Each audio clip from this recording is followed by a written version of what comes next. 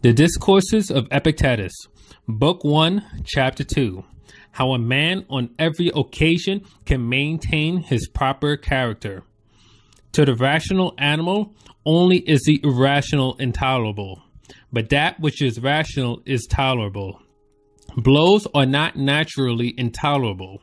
How is that? See how the Lacedaemonians endure whipping when they have learned that whipping is consistent with reason. To hang yourself is not intolerable. When then you have the opinion that it is rational, you go and hang yourself.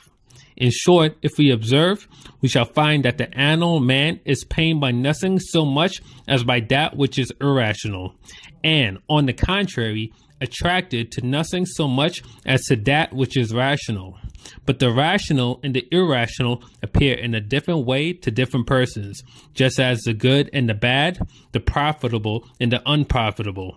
For this reason, particularly, we need discipline in order to learn how to adapt the preconception of the rational and the irrational to the several things conformably to nature. But in order to determine the rational and the irrational, we use not only the estimates of external things, but we consider also what is appropriate to each person. For to one man it is consistent with reason to hold the chamber pot for another, and to look to this only, that if he does not hold it, he will receive stripes, and he will not receive his food. But if he shall hold the pot, he will not suffer anything hard or disagreeable. But to another man, not only does the holding of a chamber pot appear intolerable for himself, but intolerable also for him to allow another to do this office for him. If then you ask me whether you should hold the chamber pot or not, I shall say to you that the receiving of food is worth more than the not receiving of it, and the being scourged is a better dignity than not being scourged. So that if you measure your interest by these things, go and hold the chamber pot. But this, you say, would not be worthy of me.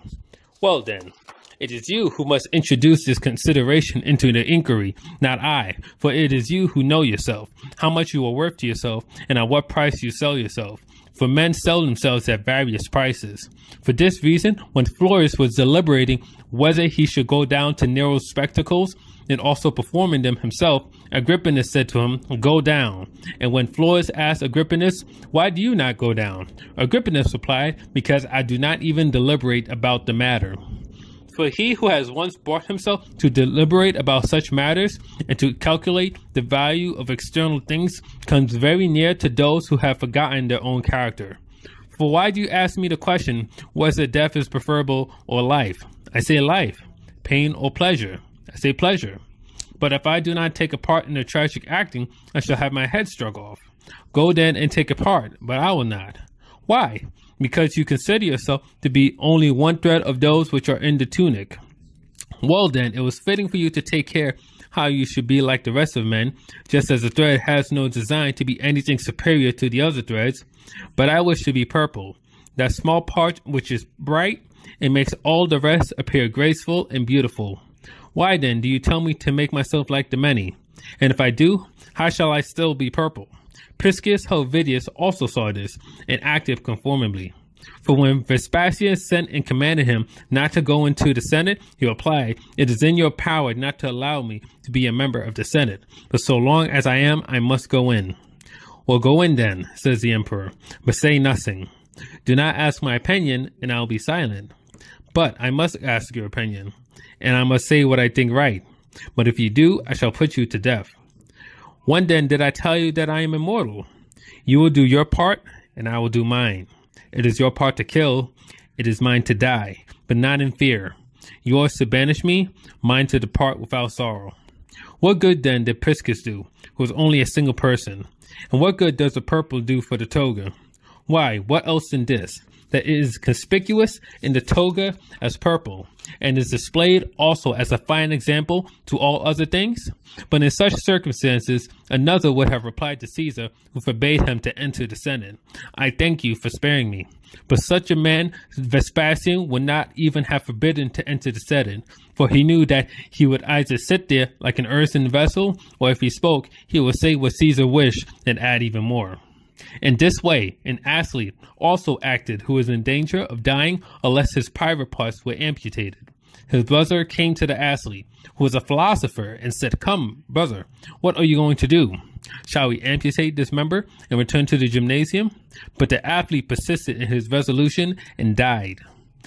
When someone asked Epictetus how he did this, as an athlete or a philosopher, "As a man," Epictetus replied, and a man who had been proclaimed among the athletes at the Olympic Games and had contended in them, a man who had been familiar with such a place and not merely anointed in Platon's school. Another would have allowed even his head to be cut off if he could have lived without it. Such is that regard to character which is so strong in those who have been accustomed to introduce it of themselves and conjoin with other things into the deliberations. "Come then, Epictetus, shave yourself." "If I am a philosopher," I answer, "I will not shave myself, but I will take off your head. If that will do you any good, take it off." Some person asks, "How then shall every man among us perceive what is suitable to his character?" "How," he replied, "does a bull alone, when the lion has attacked, discover his own powers and put himself forward in defense of the whole herd? It is plain that with the powers, the perception of having them is immediately conjoined, and therefore whoever of us has such powers will not be ignorant of them. Now a bull is not made suddenly, nor a brave man, but we must discipline ourselves in the winter for the summer campaign, and not rashly run upon that which does not concern us.